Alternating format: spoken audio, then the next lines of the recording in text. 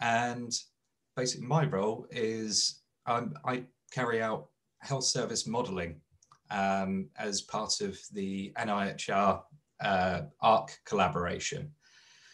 And my role is to work directly with the NHS to try and tackle some of their problems that they have, which we can solve using different advanced analytics and modeling and simulation techniques.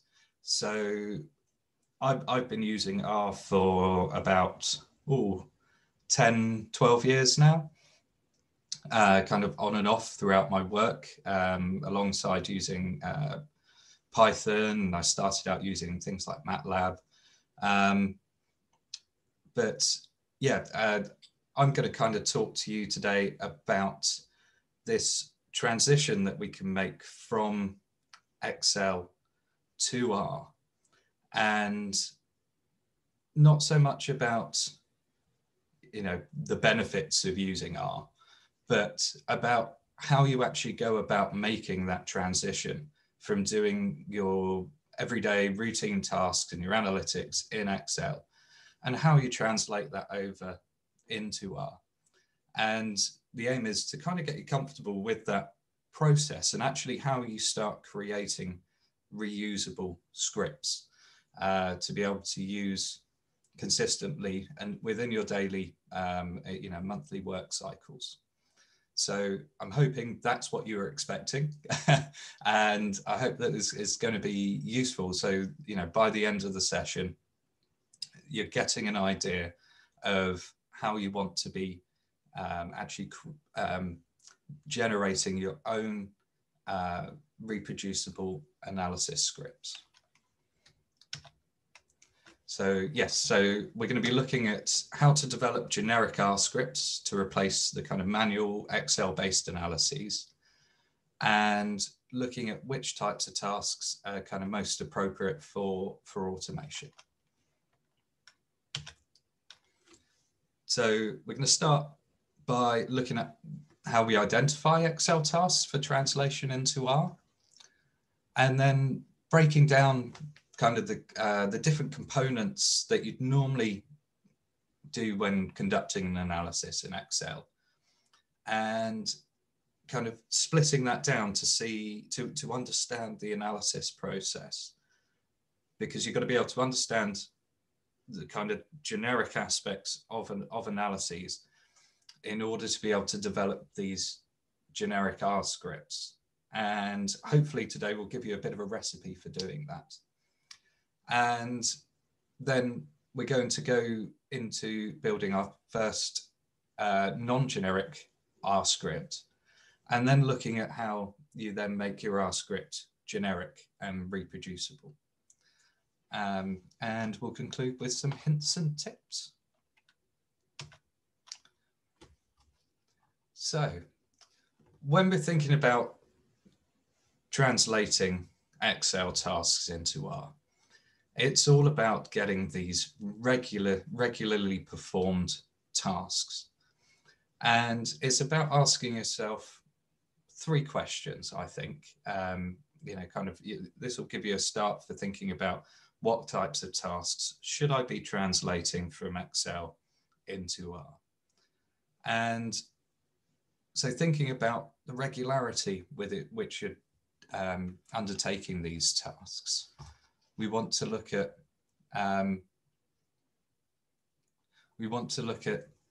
how regularly do I carry out this task? Is it actually worthwhile me spending, say, 7-8 hours creating a generic script in order to conduct this task? Because if your task in Excel takes you, for example, 3 hours every month, then I'd say, yeah, definitely. You should be looking to make that an automated task that can be done in 5 minutes using an R script, which you can just feed the data into and get the results out of. If it's a task that you do once a year and it only takes you an hour to do, or you might do it a couple of times and it still only takes you an hour. It's not worth your time to spend 7-8 hours creating a generic script, because the actual time equivalency isn't worth it. But those tasks, those regular weekly, monthly reporting tasks, that's when you're starting to get a task that's regular enough to warrant creating a generic script in order for it to be done. Those are the first ones to tackle. And you need to think about whether you're always conducting the same analysis, or transforming the data in the same way, creating the same plots. If you're always doing the same type of analyses, maybe with tiny, small differences, but pretty much always producing the same output data, doing the same transformations on the data and creating the same plots, then yeah, that's probably a good candidate for translation into R. And the third thing to think about is the shape of your data. Now, it's really key to creating a generic script if your data, when it is fed in, always has the same number of columns. It doesn't have to have the same number of rows, because that's your instances. But in terms of the shape of the data, you should always be feeding in the same columns with the same headers,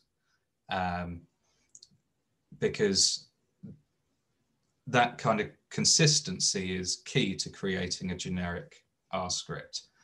Our data needs to be of the same width, the same number of columns, or those same columns have to be identified. You need the same columns each time to be able to develop a generic script, because the way that we identify the columns that we're using in R is by the name or by the column number. Sorry to butt in. A quick question. Does it matter if some of the columns are merged and some aren't? Just the CCG outcome indicator set, this would be wonderful for that. Unfortunately, sometimes the structure of the file, they just have some randomly merged columns in there. And there's a minor bit of manipulation you got to do in Excel before moving ahead. But the column names are still the same, though the structure is mucked about. Would that be an issue? Well, it's whether you can, you might want to consider doing some pre-processing in R. So if it always comes in as a merged column. No, they change. Sadly. It changes. So that's not a helpful thing that they do. So it might be that you have two slightly different variations of your script, one for when there are merged columns and one for when there aren't merged columns. Yeah, so that you can do that transformation, but you can choose whether to do that. Cheers. And we'll look at how you can kind of add that choice, that generic functionality into there. Thank you for that question. It was a good one. So regularity, the regularity of the task, the analyses, and the data. That's your first consideration for identifying tasks for translation into Excel. So I'm just going to open the floor a little bit and just see what kind of routine tasks is it that you undertake. Any feel free to just jump in and standardized rates. Oh yes, yeah. So that's a good one. And how often would you carry that out? I don't know.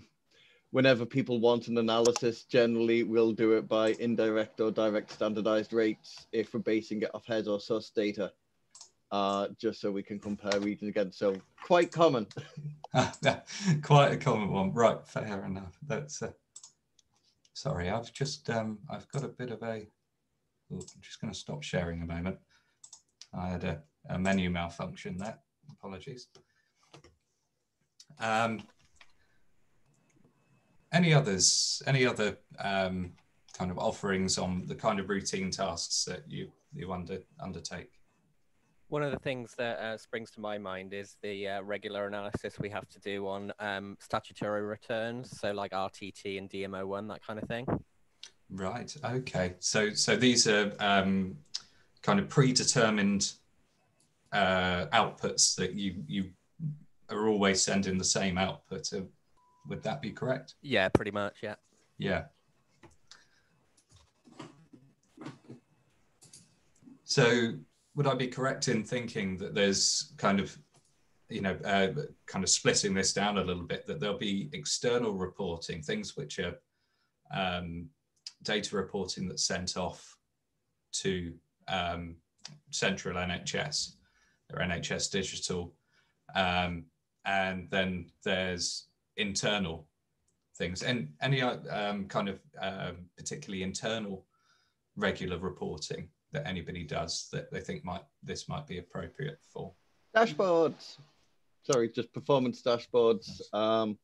We've got a couple of multidisciplinary ones pulling stuff for community, social, and acute, and the one to struck primary care in as well. And there's a fair little bit of data wrangling from different sources, but they all hold the same structure kind of consistently. Right. So that seems to fit the bill. Brilliant. Yes. Yeah. No, great example.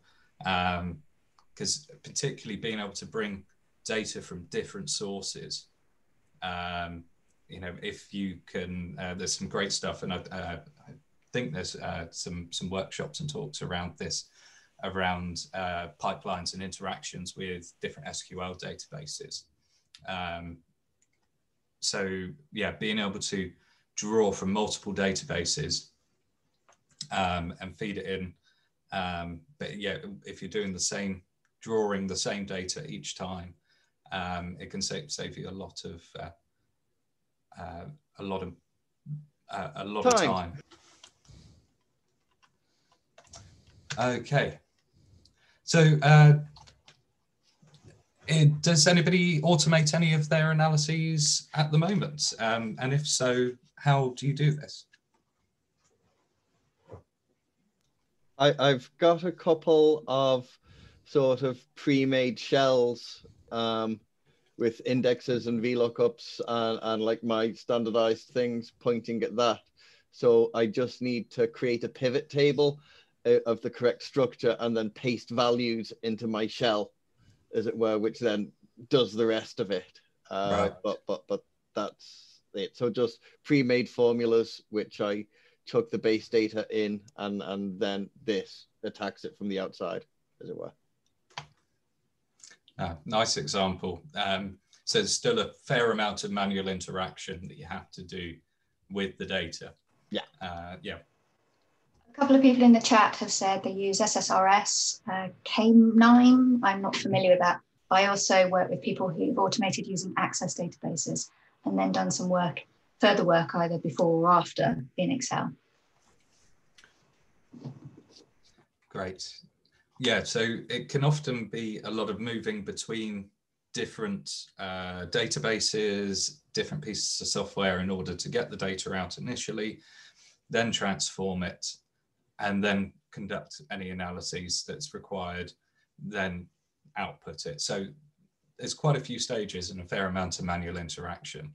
I'm sure you'll all go, this is a big amount of our work. Probably spend an enormous amount of time undertaking these quite routine tasks and this routine reporting that needs to be done on an ongoing basis. So it's these regularly conducted tasks that we're looking for.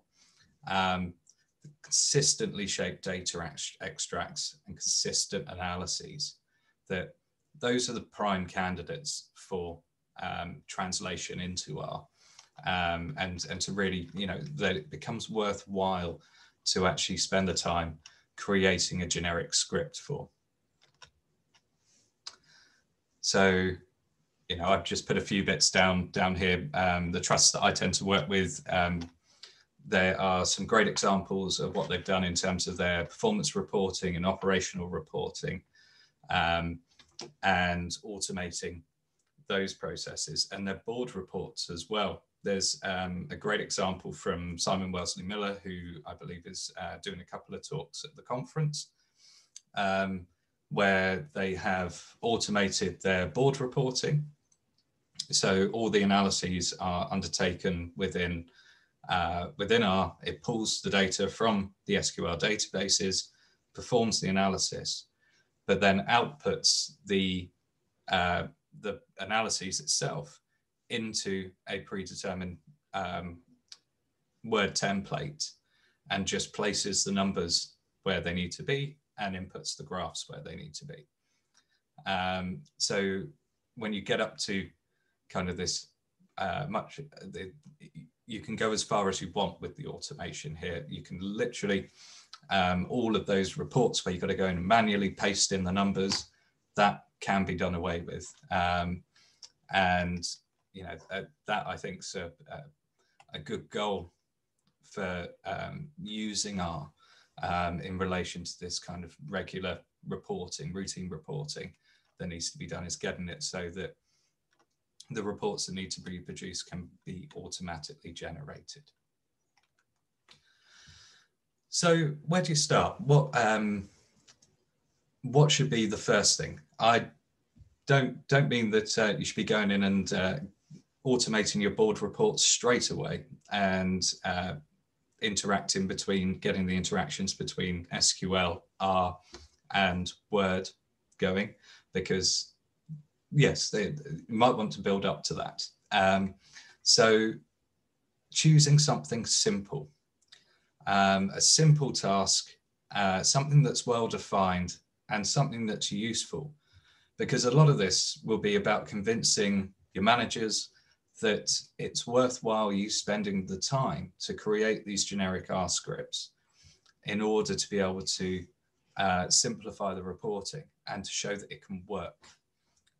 You know, demonstrating early that technology like R can work and work well for them, and really, you know, and save you time,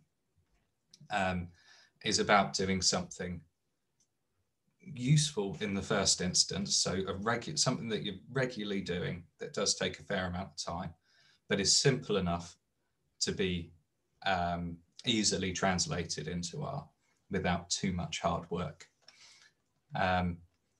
Because they don't want, obviously your managers won't want you spending lots and lots of time writing R scripts initially without being able to see the benefit of that. So simple, useful, and well-defined analyses are what you'd be looking at. So I'm just going to pause there a moment. Do we have any questions at the moment at all, Zoe? No, I think I'll take that as all good. Are the slides for this available in the same source as all the others? Yes, yes. The slides you'll find in the Git repository, along with everything else. Yes. Great. So okay, I've kind of talked about the types of tasks that you want to think about kind of translating in from Excel into R. Now what we want to do is let's have a look at how this is done. And we're going to start by looking at how you might break down an analysis task. So today's scenario that we're going to work with is you're an analyst in a healthcare organization, and every month you have to produce a report on the number of patients on the waiting list for Service X and the patient waiting times for the two teams that provide Service X. Your data extract contains the ID, age, referral date, treatment date, and the name of the team to which the patient has been referred. You know there are always data quality issues, so you have to check for duplications, missing data, and incorrectly entered data. The report you have to build requires you to produce descriptive statistics tables and a series of graphs at different levels of detail for the last 2 years. You're producing overall patient numbers, overall wait times, frequency of wait times, comparison of overall wait times by team, monthly comparison of wait times by team, and monthly comparison of patient numbers by team. So what I'd like you to do is go away and write a script for this. No, I'm joking. Please don't panic.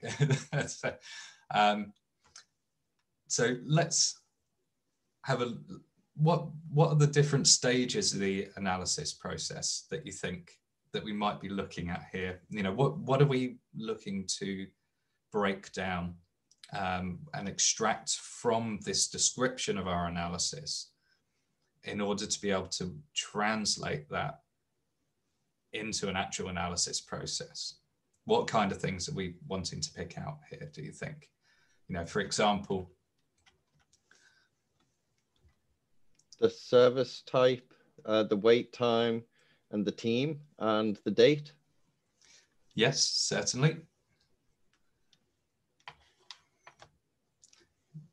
One of the key things here, so yeah, we've got and age. We got our data description, absolutely.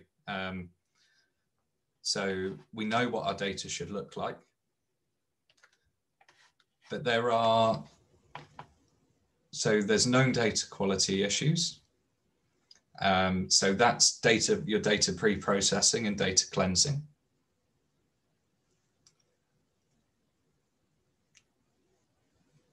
Then there's things that we want to look at here. So for example, we're going to have to produce descriptive statistics and a number of different graphs.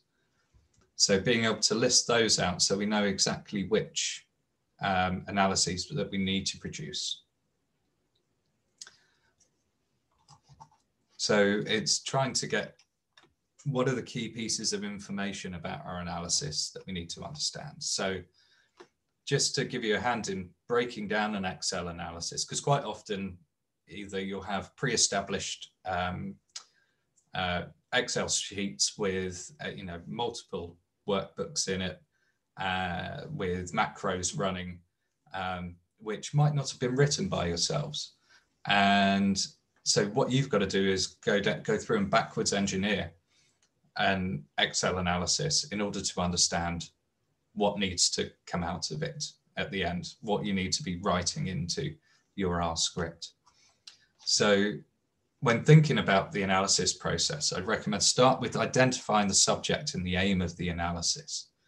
So work out what is it. So in our example, we're looking at, this is monthly reporting, and our aim is to report on the number of patients on the waiting lists for Service X and the individual waiting times for the two teams that provide Service X.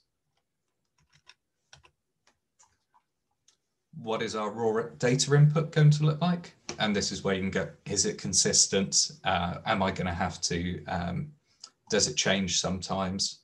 Am I going to have to create a couple of different functions to account for those changes? Are those differences in data input predictable or not? Then thinking about checking and cleaning the data. You know, this is something that takes a long time to do manually. And thinking about how you check and clean the data in an automated way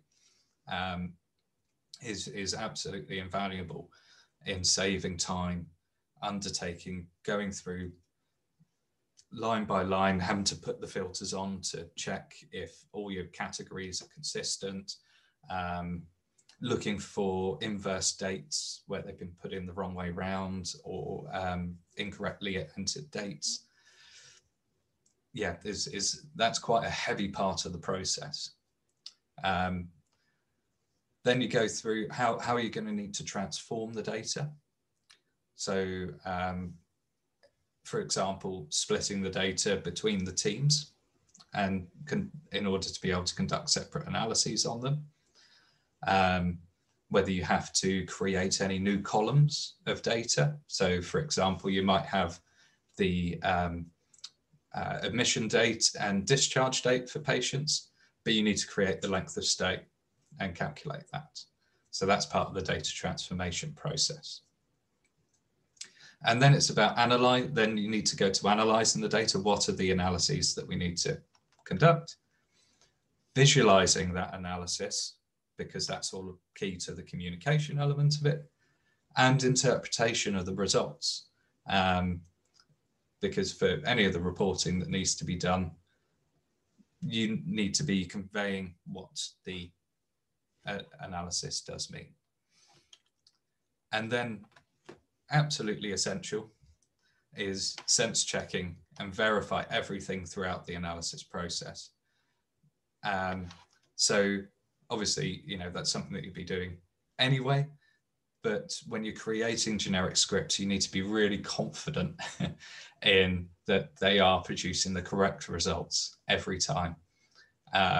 And having little sense checks that you can use, you know, making sure that you've got the expected number of data points in there that are being put through the analysis when you're producing your descriptive statistics. You know, that can help you just check and make sure that the analysis is being performed correctly every time. So when we look at this, the task for today, we can see that we're looking at to get out the number of patients. We're looking to understand the waiting times for patients and between the two teams. The data extract that we've got, ID, age, referral date, treatment date, and the name to which the team has been referred. You know that there are data quality issues, so we've got to check for duplications, missing data, and incorrectly entered data. We're going to be building descriptive statistics tables and a number of graphs. And the level of detail is going to be for the last 2 years.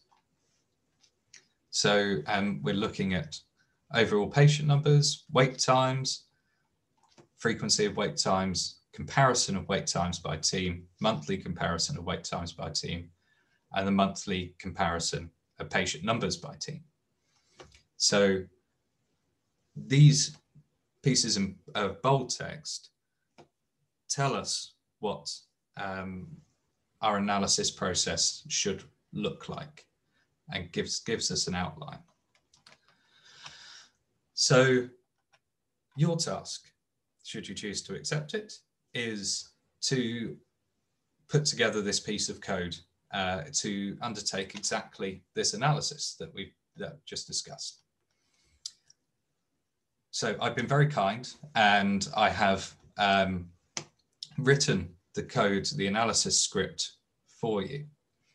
And if you open up analysis script v1 muddled in RStudio, and we'll have a look at that in a moment. So what you see when you open that is that there will be a number of text comments which are have given letters from A down to about O, I think. And then underneath that are a number of code snippets, which are numbered 1 to 16. And your job is going to be to reorder those code excerpts to make a working script because they've been jumbled up. So the aim of this, depending on your level and familiarity with R, there are several different ways that you can go about doing this.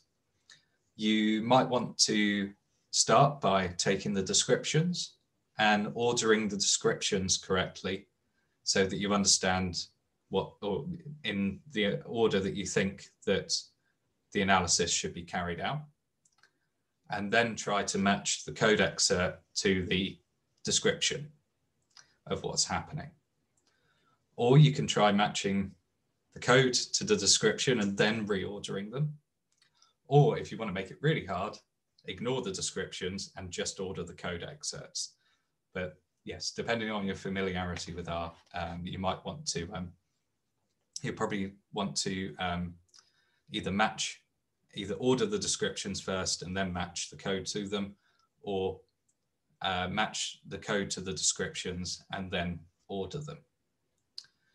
So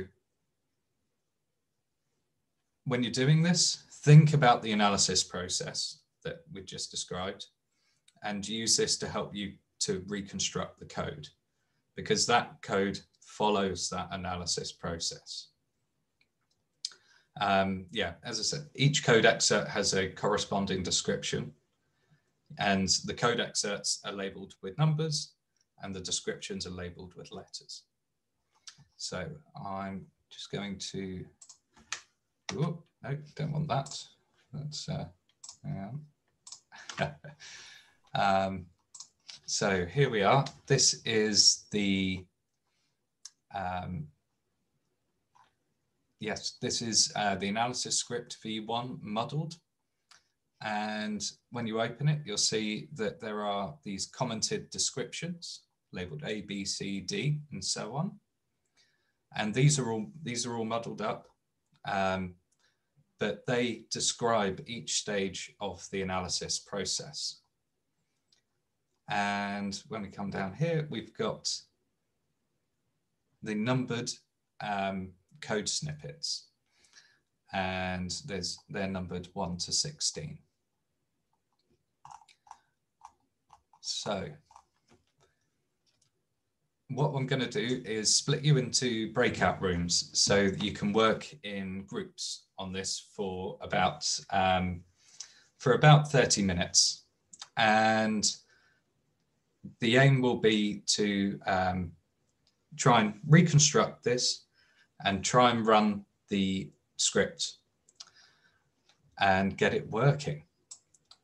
So hopefully what this will do will give you an idea about kind of a standard analysis process for what is a fairly repeatable task, taking a standard data set, but also get you used to looking at our code and its structure and trying to pick apart what that code is doing.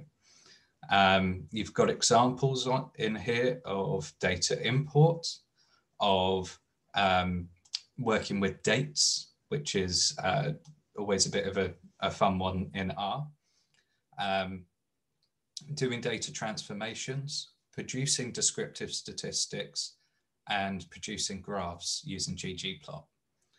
So there's a kind of a lot of different skills, R skills, that are demonstrated within the script, but hopefully it will give you a chance to see and to look at those, even if you're not that familiar with R. And so I'll be dropping in and out of the breakout rooms to see what's happening and how people are getting on, and to lend a hand. We ran this last year with paper, did this as a paper exercise, and it worked quite well. I hope it works virtually for you. So what I'm going to do is say we're at 10 past 10 now. So yeah, if we give it 30 minutes, and I'll give you a 5-minute warning on when we're going to come back in. So I'm going to allocate, I'm going to stop sharing now and allocate everybody to some breakout rooms. I'm going to pause recording as well as you do that.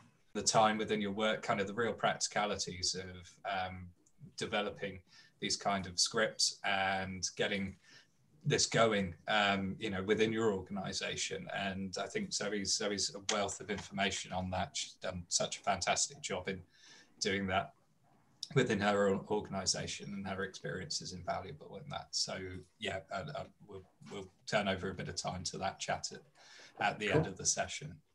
Okay. Great, thank you. So I just realised I was being recorded then, wasn't I? No, sorry? no. I was being recorded then, wasn't I? No, I've recorded now, so no, your bits weren't recorded. Great. So I hope everybody seemed to be getting on really well with that task, and I hope everybody had a bit of fun doing it, because it's a big puzzle, and that's the nice one. Coding is a puzzle in a way. It's how you put it together, and trying to find the ways that things fit together best. So I think that a lot of people will have got pretty much all the way there.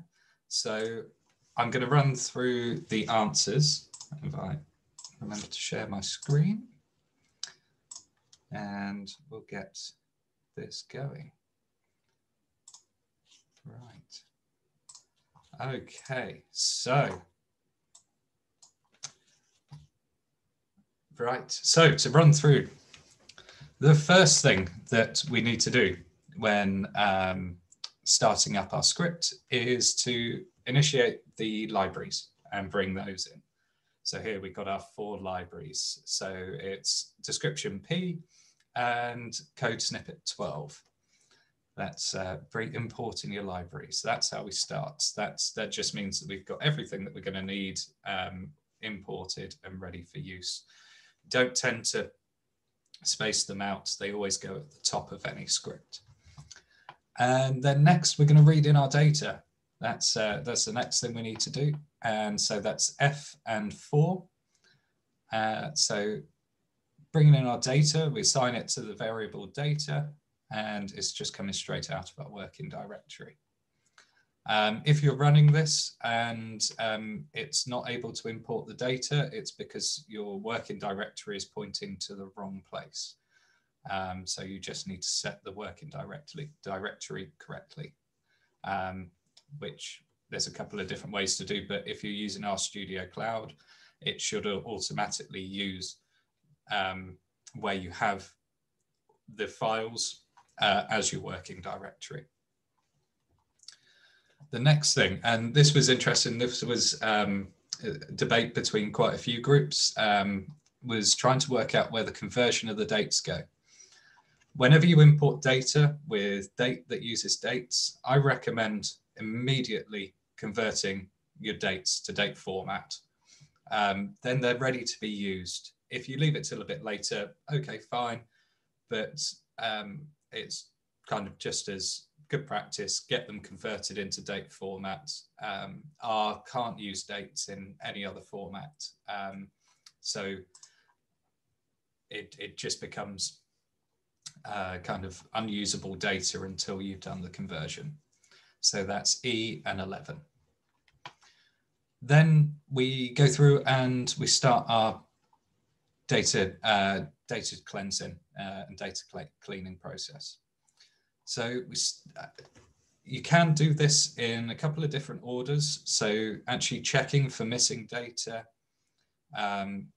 typos and omissions, and checking for incorrectly entered date stamps can occur in any order, because one is not contingent on the other. So as long as you've got kind of L6, A16, and C9, and M2 following C9 in there in some order, that will be fine, that will work, because they're just checks that you're doing, and you need to go in and actually manually potentially check, or put in manual removals for some of the missing data, or more specific rules for changing and removing that data. When we get down to removing patients without team entries, which is a necessary thing to do because we require the team name data. That has to occur, or that should occur, after you've done the other data cleaning. So this is where you change any data that needs to be changed within the data set, and then you remove missing entries that need to be removed, because you're trying to keep as much of the data as possible. Sorry, what was after 16A? And then the C, yeah, I've got C9. That's it, C9 there, so that's it. So it's checking for the incorrectly entered date stamps. And actually, Zoe and I were talking, and this is something that you shouldn't do, is actually swap incorrectly entered date stamps. They should be removed entirely, really. But I put in the example here, where you've got negative dates, they're being swapped around. But you can never guarantee that it's actually that the dates have been swapped. They may have just been entered incorrectly, so they should be removed from your data. So yeah, so we go C9, M2, then J13, removal of patients. And just to say, I will post these the correct scripts up for you. So don't worry about trying to rush through and reorder everything as we're going through. So now that we finished the data cleaning, we can move on to transforming the data. And a term that I've learned is data engineering. So here we're looking at calculating the patient wait times. So this is creating new data. Creating a new column here, which is 08. And then we're going to subset this data by month. We want to subset everything by month because that's the time horizon that we're looking at, is over 2 years and by month. So that's H7. And Can you just explain what's happening in that code in number 7, please? Could you just talk through it? Right, okay. So we've got, first of all, we're using the minimum function to find the minimum referral date, so the earliest date in our data set. Then the max function to find the end date in the most recent date in our data set. Then we're using the sequence function to create a sequence of months. In fact, let me run the code so that we can actually see what's I hope my working directory is still set.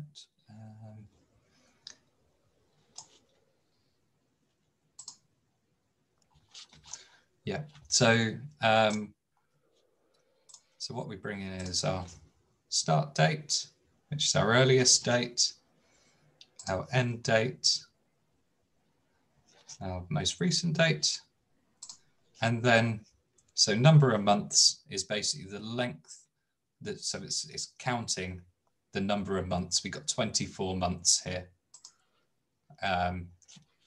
And then we're creating the sequence of months. So that's the start of the month, if you can see that there. So these are dates, and it's given the first of every month. Then we're going to create an empty list for our month data and an empty list for our wait list. So here we're looking at what we're going to do is get the number of people waiting each month. So if I run this for loop here, what we get is, so we got month data, which is extracting.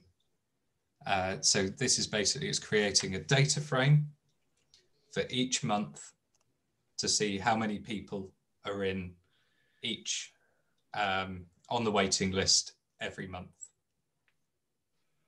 if that makes sense. So we're storing data frames in a list, and these essentially are the numbers of people that are waiting, that are on the waiting list every month. So we get our month data and our wait list, which again are data frames. And this is where we're calculating the wait time and the the service that a person is in. So it's how long each patient has been waiting, and the team that they're waiting to see. So this is creating our raw data. It is a real big data transformation here. So let's see if I can pick this apart. So yeah, we're just picking apart where the treatment date is after we're basically trying to find out if they're still on the waiting list at this point. So that the treatment date is after the current month, and that the referral date is before the current month. And that's when we're going out and we're grabbing the person data and adding them to the month data list, and then the wait list is how long they've been waiting, and the team, specifically the wait time and the service that they're waiting for, because that's what we're going to use. That's what we're being asked for in our analysis. So we then go down, and because we've got a list of data frames, we want to collapse that list of data frames into a single data frame. So we can use melt in order to be able to do that, which will basically, the melt function just concatenates, so stacks together data frames from a list in order. So if I run that, we can see that, and drop levels out of it. We use the drop levels to remove the any unused levels from the data, so that we don't have spurious factor levels left. So it's just the plainest type of data that we can get. So if I go to DF wait here, the wait data frame, we can see that we get service name, so team 2, it's come from wait time. We get the value, the wait value, and L1, and it's created a variable to say which month it's coming from. So month 1, month 2, and that's essentially the data frame from each month, month 3, going through. So yeah, that's it's not a tidyverse way of doing it, but this is how you do this kind of data manipulation, extraction, and transformation using base R.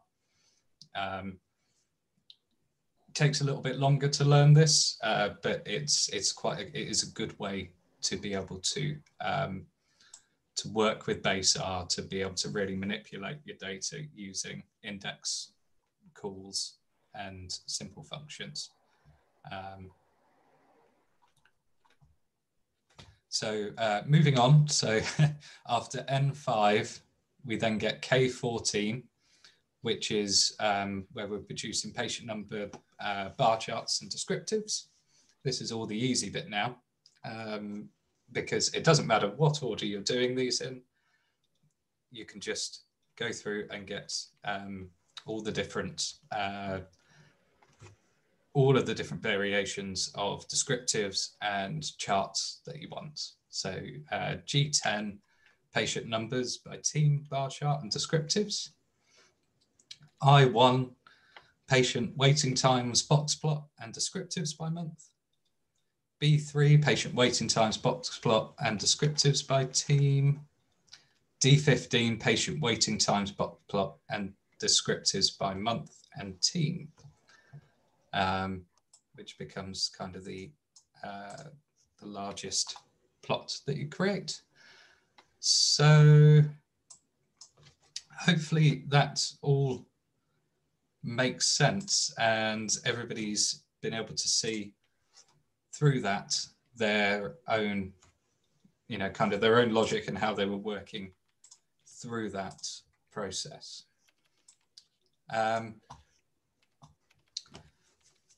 So what you'll have noticed about that script is that a lot of there's specific calls to very specific indexes, use of names.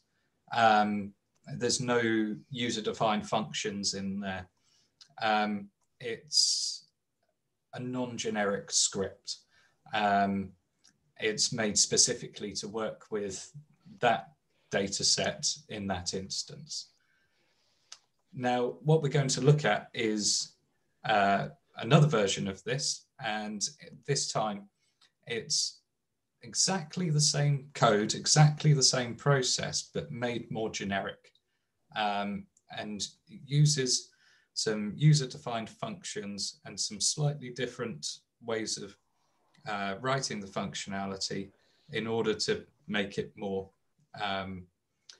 reusable. So what I'd like you to do is to go through, I'm going to put you back into the breakout rooms, into the same groups, and to look at the analysis script v2 muddled, and to go through the same process. It should hopefully be much easier this time, to get the take the descriptions and the code and reorder them again, but look at the differences between the non-generic and this generic script, and try and work out what you think the most important differences are. Oh, no, we don't want that. So go through, have a go, and afterwards we'll discuss the differences in the code and kind of that process, the changes that you start making as your script becomes more generic.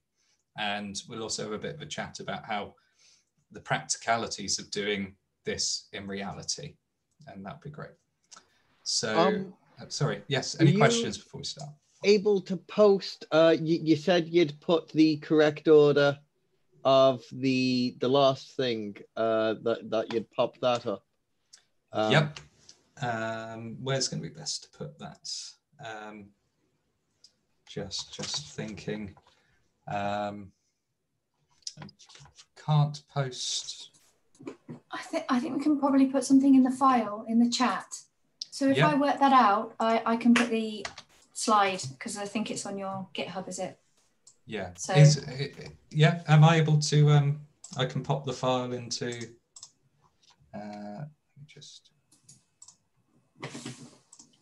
me just see if I can get something in the chat. There was something else in the chat. I just lost my chat. Oh yeah. Okay. I can send a file. That's great. I'll okay. Right. Great. That's in the chat now for everybody.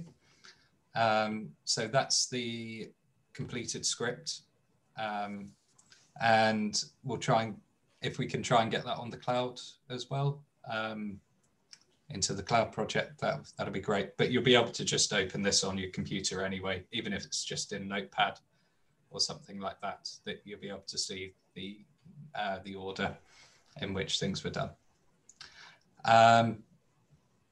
Excellent. And yeah, I'll pop you into your breakout rooms.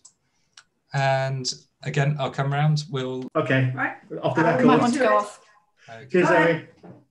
So I hope, I'm sorry I didn't make it round to all the groups there. That's, but I hope that after the first task, that one kind of was maybe a little bit more fun, if fun's the right word.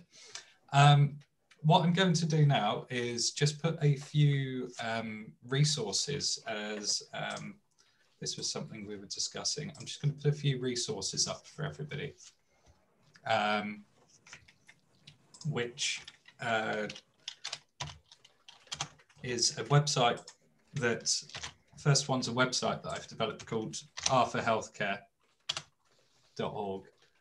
And this has this goes through and gives you a basically a step through of all the basic R functionality, goes through all the basic functionality, including all the way from data types, data structures, how you deal with how you deal with things like creating new unique values, understanding array sizing. It's all the kind of stuff to get you thinking in that real programming way of thinking, you know, and kind of giving you the tools to really go for that. And the other one that I'm going to post up are we run something called my group runs something called the Health Service Modelling Associates program. And this is just in the southwest at the moment, but it is we work with health analysts, healthcare analysts, taking them through a 3-month training program and then a 9-month mentoring program, and we've got 102 hours of content, and it goes through everything from the basics of programming, but it's programming in Python, and yeah, I'll put the links up on the GitHub repo for you. Yeah, that's a good idea. But yeah, we go all the way through the basics of programming, all the way through to things like deep learning, looking at simulation modeling on the way. And so, you know, things to check out and have a look at, and yeah, just useful. Later this month, I'll be doing one on R. So there will be a video going up of me going through the R for Healthcare training materials. And then in December, there'll be an advanced one where I'll be looking at distribution fitting, ggplot, and Shiny, and developing a distribution fitting app as the outputs of that. Okay, so let's get started on having a look at the answers from the second one. Just share my screen. Okay, so this is a script that is doing exactly the same thing as we did previously, but it's just written in a slightly more generic manner.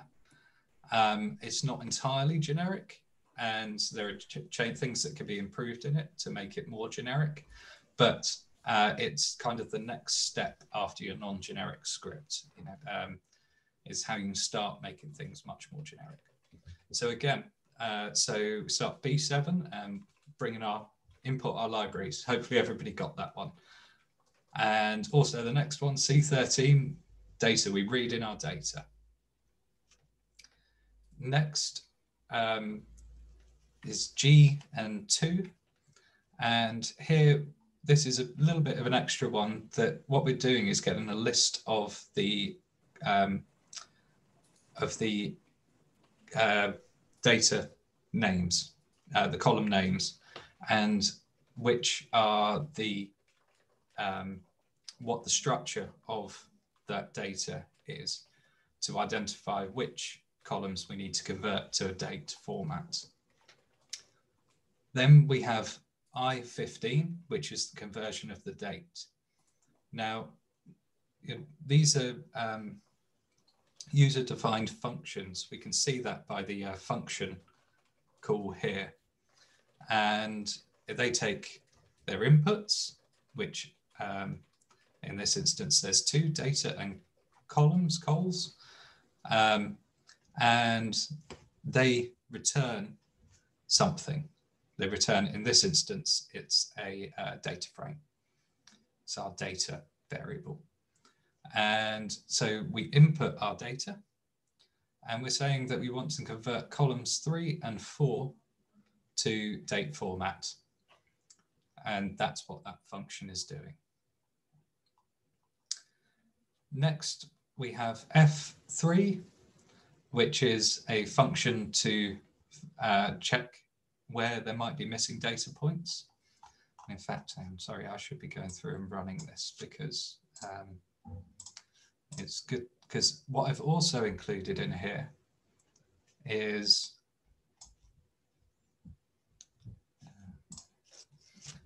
some feedback in the console, which says the structure of the data is as follows.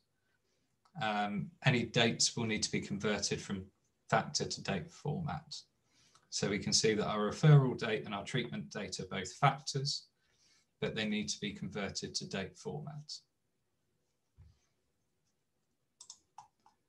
And when we do our date conversion, and it says data column 3 is converted to date format, and data column 4 is converted to date format. And this is actually really helpful when other people are using your script, because it allows them to see what is happening within the code. So providing that kind of feedback is very, very useful. And also good commenting, because when you haven't used a piece of code for a while, it's good to know what's happening in the code, and it is easy to forget. So then we're checking the data for anything that's missing, and it returns saying in column 4 there are 114 missing data points. So at least that gives us an indication in this instance of something that we need to do something about that. Next, checking for category typos, omissions, and duplications. So that's K9. And so the typo check, first of all, it tells us there are 2,390 unique entries in column 1, 36 unique entries in column 2, and 3 unique entries in column 5. So these are things that we need to know. Okay, how many am I expecting? And then we're going to do a duplication check. And this returns the rows with duplicated IDs R. And so this then shows us where we have duplicated IDs and that we need to remove any duplications if they're not correct, or that's something that we need to go away and check what's happening with that data. So then M11 is the next bit. We're looking for the incorrectly entered date stamps. And it comes back and tells us that we've got negative dates in here of 45 days, 43 days, and 34 days. So we're going to swap our incorrectly entered date stamps, which is something that you shouldn't actually do. So it then feeds back and tells us what's been changed. And then H and 1 is the omission removal, where we got missing data. And so it removes the following rows. And then E18, we're going to calculate our patient wait times now that our data cleaning is finished. And so we've got a column that's been added. Sped back, the wait time column has been added to the data frame data clean. And then we're going to start developing then we get our descriptives and if I run the rest of it, because the order's not, oh no, we've got to, so we do Q12, which is generate the wait time descriptives and histogram. And then we subset the wait time data by month. It's A17. And then we do our melt, where we're bringing the converting our data, list of data frames into a single multi-level data frame. So that's D and 5. And then after that, we do the graph development, graph and output into graphs and descriptives.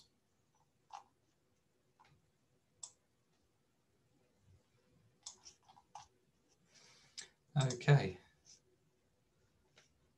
So, and this time the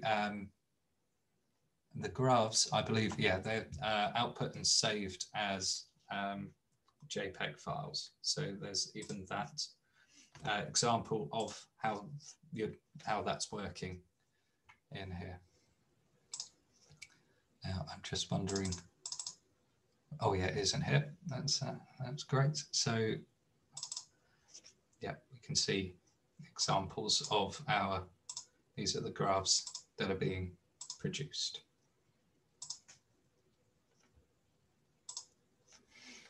Okay.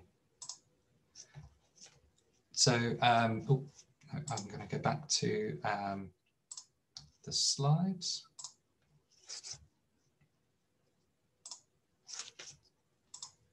Okay.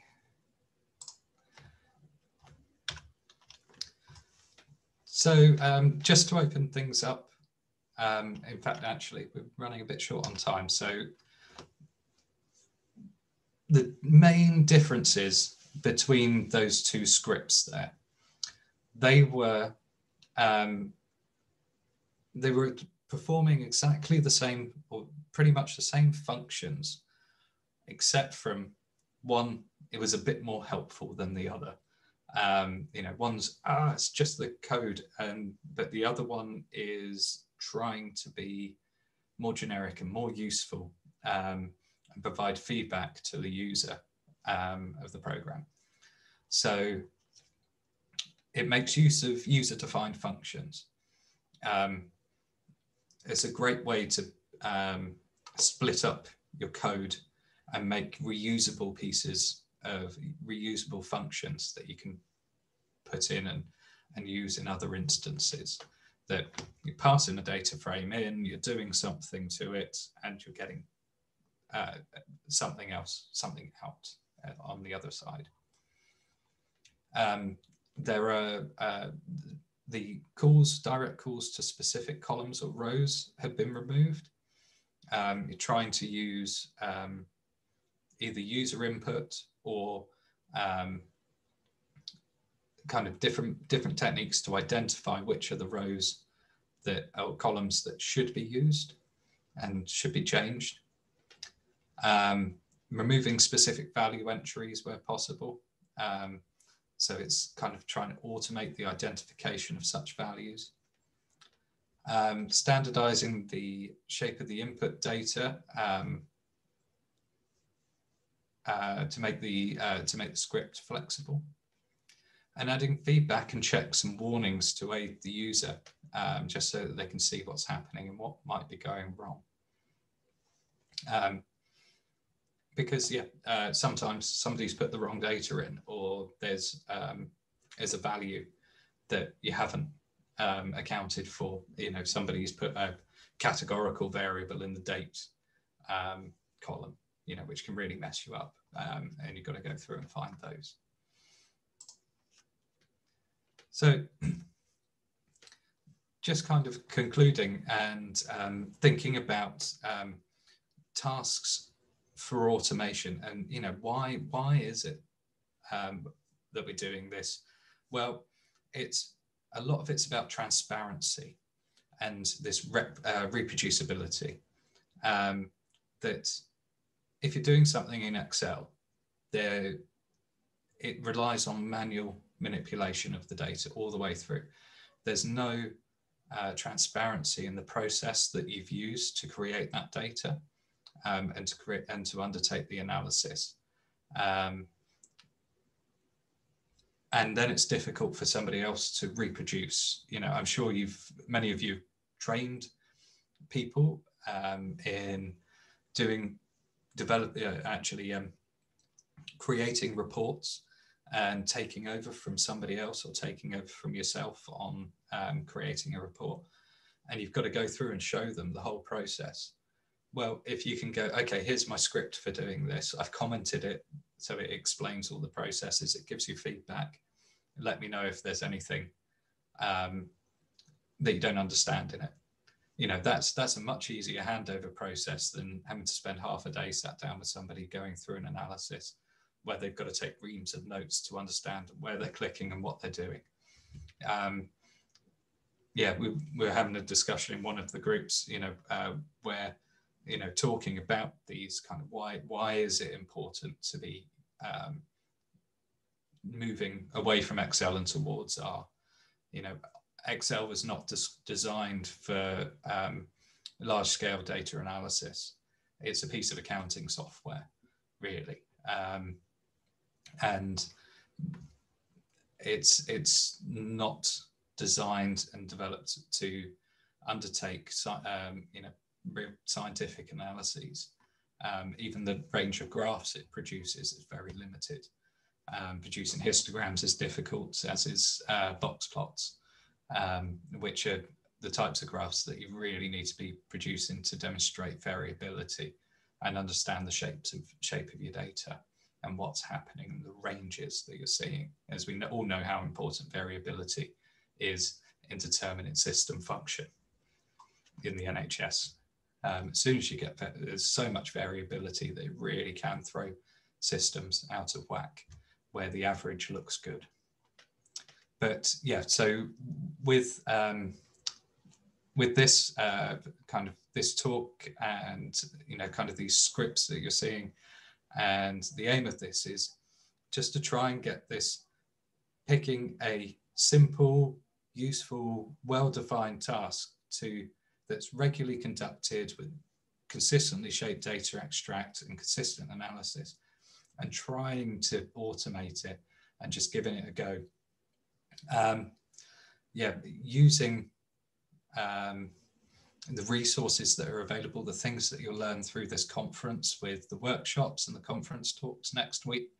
Have a look at the rforhealthcare.org website. That will help you think about, you know, some of the real basics around how you're constructing your program, and have a go. It's just have a go. You know, write out your process first of all about how your analysis needs to be undertaken. You know, what steps you think you have to go through, and then try and reproduce that. And basically, you know, go through, identify the subject and the aim of the analysis, work out, you know, what's your raw data, what's being input, what are your column headers, what's your shape of your data, checking what are the checks and the cleaning that needs to be done, transformation, how are you transforming the data, and then the easy bit, the analysis and visualization. That's the fun bit and the easy bit at the end. And then, you know, it can give you more time to interpret the results. I think that's something that analysts aren't asked enough to do. They often pass a simple report onto the management or pass the data onto the analysis, the graphs and the tables onto somebody else who then interprets it. But actually, you're the person that's working with the data. If you're spending less time undertaking manual analyses, you can actually input a lot more into the interpretation of the results, because you're the person who works with and understands the data. And just remember to sense check and verify everything throughout the analysis process.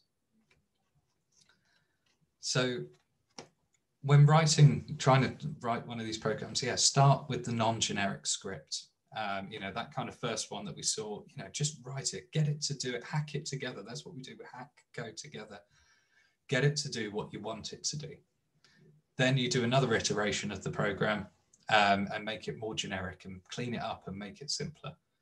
And it will evolve. It will change over time. that's, you know, that's part of this. You know, programs aren't meant to be static, and the more that you share them, other people will change them, and you know, they might have a really good idea. Oh, hang on, you can use this function to remove these lines of code, or we can make this more generic by checking that you know, for particular errors that might be coming up. Things like try and accept statements we haven't covered here, but that you can get the program to try things, and if it doesn't work, it will do one thing, you know, or throw an error, but then you can change it. The user can make a change to the input that they're giving. Comment your script well. That is absolutely necessary in terms of understanding what is happening in the script, and not just for others, but for yourself as well. When you haven't looked at it in a month or two, and you go, what was that doing? Share and reuse your script. You know, it's all about, you know, transparency, reproducibility, and yeah, helping each other out. You know, programming is a community, with everybody helping each other out. You know, everybody's probably using Stack Overflow, and all of the, you know, R bloggers and all of the different resources that are out there. There's a lot out there to help you. And most of all, keep on learning and have fun while doing it, because it's a constant learning process. I'm continuously learning, and yeah, I don't think that'll ever stop in this game. Computer science, data science is the fastest growing type of knowledge that we have at the moment, and that's not gonna slow down, I don't think. So we're getting quite close to 1:30, just to let you know. A few people have to go because of meetings. Yeah, thank you, and yeah, and thank lunch. you, and I hope you had fun. Check out R for Healthcare. I will post the links for the HSMA material up on the GitHub page, and yeah, just have fun, enjoy, and happy to take any questions. You know, after this, even, you know, I'm on the NHS-R Slack workspace, so I'll be there. You can always get hold of me on there. Thank you. And I can stop recording so